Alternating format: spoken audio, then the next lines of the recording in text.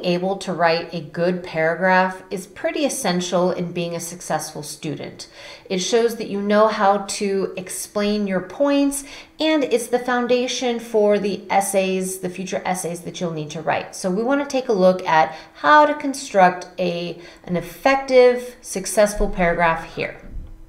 So to start with, what makes a paragraph? They start with a topic sentence. This is a subjective claim, which means it's your feelings, it's your opinion, that you believe to be true and you're going to be defending. The body is at least 3 sentences that follow this that explain and defend the topic sentence with facts and why those details matter. Your paragraph should end with a conclusion sentence that rephrases your thesis and brings attention to how your evidence proved your claim to be true.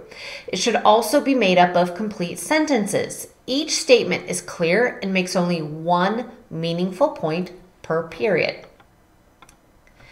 There really is no right or wrong side to have in an argument or a claim. It really is all about your ability to defend your claim successfully. That's all your instructor's looking at. So look at your writing prompt and brainstorm your defending facts for each side. Then you should pick the strongest one to write about. Don't worry if you don't completely agree with it. It's about making the most convincing argument. So to pick a side, you take your writing prompt. In this case, it's going to be, which do you think is more important to your town, a hospital or cell phone service? I'm going to look at, well, why do I believe a hospital would be important? It's close, it would stabilize people until sent to larger facilities, and it provides employment. Cell phones connect people to family, friends, and information. It's used by almost everyone and needed for calling 911. Between those two arguments, I believe that the cell phone has the most meaningful evidence to support it. So that's going to be the side I'm going to support. Now I need to write a topic sentence. Again, it's making a one-sentence statement that's arguably true. That means this is your belief that might not be shared by everyone. It is not a fact. That's reserved for the body. Do not use I believe or I think in this statement because your name is on the paper. Obviously, it is your thoughts or beliefs. You don't need to state it is. Just start. So you can use part of the prompt in your sentence to make sure you're creating a response that directly answers the question. The topic sentence I wrote is, the ability to have cell phone services in my town is more essential than having a hospital. So this is effective because I have made my claim that I think cell phones are more important than hospitals in my town. These are all key details that were in my writing prompt that I'm including in my topic sentence to make sure I'm effectively answering it, rather than saying, I think cell phones are really important. Okay, compared to what? Well, the writing prompt asks compared to hospitals. So that's why I wanted to include that detail in my topic sentence. Then the body defends why my claim is true with at least 3 factual statements answering how it's true and why those details matters. I wrote, cell phones are owned by almost all adults and many kids.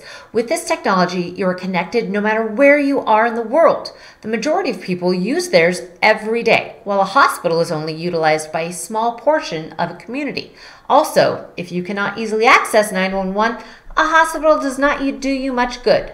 By relying on landlines, people in the woods, on the road, or even in their own homes would struggle to access this service. Then the conclusion rephrases the thesis. It indicates the same idea, just uses different wording. And this ties all the details back to your original claim, and it brings a sense of closure. Do not write in conclusion. Anybody who has a foundational understanding of writing knows that either the last paragraph in the essay or the last sentence in a paragraph are the concluding, so just write it. Hospitals may be an important institution to have access to, but our community is more effectively served by access to cell phone services. So I made the same statement as my topic sentence. I just reworded it, chose some different terminology. Now that I have that, I need to put it all together. So I have my topic sentence followed by my body ending with my conclusion. I've also indented the first paragraph using the tab key on my keyboard. So editing is essential. It's what makes a good writer. It's not about getting it perfect the first time. It's about going back and finding out how to make it better. Make sure you have a program like Grammarly installed on your computer. take a break after writing, then come back and reread it. This is going to let you see it, hear it with a new insight, and it's going to let you understand when something doesn't sound quite right. When not sure, Google it to find the rules or examples. You have this at your fingertips. Use it to help make sure you're doing it right. And then also use a thesaurus to help you come up with varied word choices so you don't sound repetitive and use the same word every time. Finally, double check with an editing checklist. The beginning of the paragraph is indented 1/2 inch using the tab key. Capitalized letter at the beginning of sentences. There is no reason your sentences should not be capitalized. No reason. Only use one main idea per period unless a comma plus a conjunction or semicolon is used properly to separate clauses. If you don't know what this is, Google it to get a better understanding of what this means. So a clear topic sentence is present that makes a claim. The sentences in the body defend the topic sentence in a convincing way. The topic sentence is rephrased in the final sentence of the paragraph. And very important, the paragraph is easy to read and each sentence logically moves from one statement to the next. If you put all of these features together, you're going to have an awesome paragraph. So use this checklist and successfully apply it to creating your own paragraphs. Good luck.